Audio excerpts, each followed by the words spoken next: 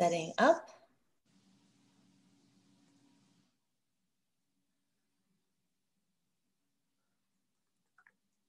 And I think we're live now. It's showing me the Facebook page.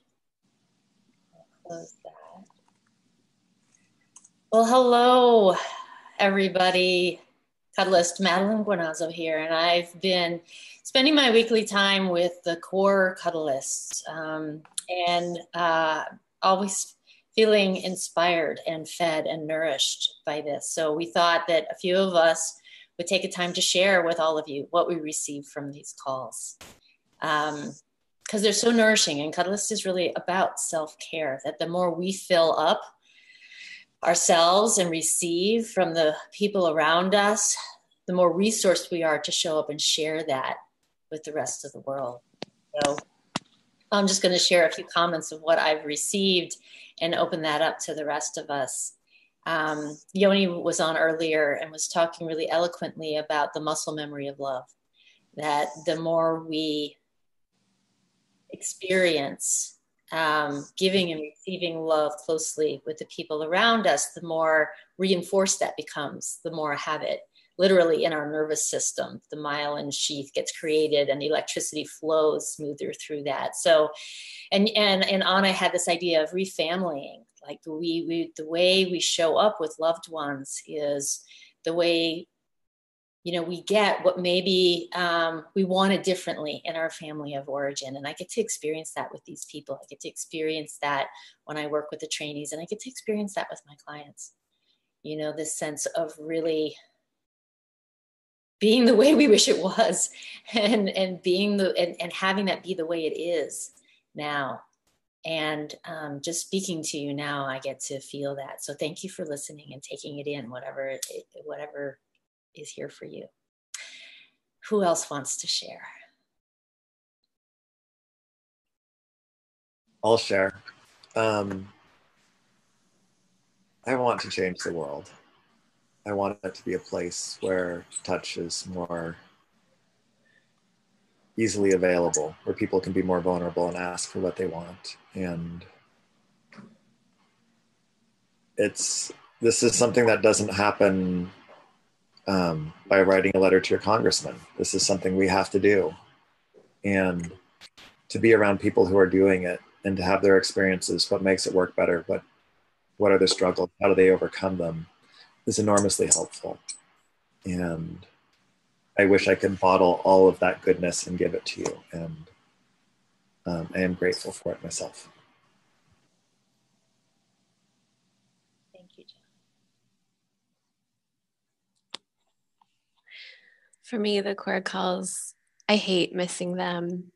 And it's not really something I like consciously. I'm not necessarily accomplishing something, but it's a felt experience. And I come away just like super pumped and jazzed, and this dopey grin that goes behind my ears to the back of my head and like meets itself again, because I'm just feeling so good. And it's like a cuddle session without actually having physical contact. It's just this like high on love, and love that's authentic. And I trust people to speak up and say, this doesn't work for me. When you did that bothers me. And then on the flip side, I can feel, someone phrased it the other day, I don't remember, but when, you know, I can trust you to have a yes, when I can trust you and hear clearly your no. And it's amazing practice and experience with people who are living and growing in the ways that I'm wanting to live and grow, and are letting me be imperfect, and are loving me just because their love is radiating out from their chests, and it sparks my love and makes me bring it out along with me for the rest of the week. And I haven't even realized how lucky I am to have these. It's just been part of, oh, of course, I get to have this group of incredible people who I connect with every week, but it's added a shine and a glow to my life. And I echo what John said about wanting that. I mean, of course, if I have something amazing, I want to pass it on. So I love that we get to generate it and make it shine for ourselves. And that by itself is enough, but I think it also spreads further. Thank you. Thank you. And I hope the people watching it can just feel it if you tune into your gut, because I think you'll get it if you want to.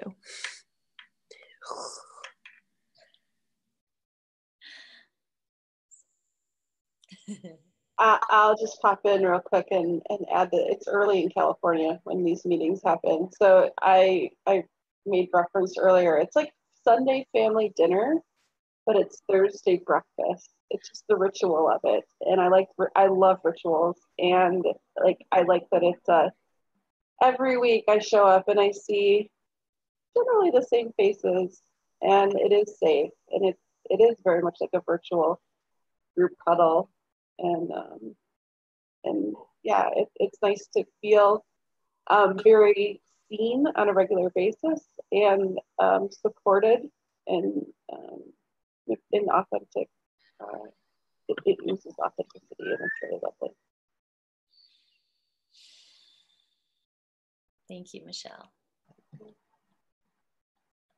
For me, it has been absolutely a privilege to get to know the core members over this past year, to learn from their experiences, to learn from Madeline and see how she facilitates these conversations and the invitations that she gives us. They are just, they facilitate just really deep, meaningful, vulnerable conversations, and I'm so grateful for those, to have those in my life with other people who I know are passionate about this work. To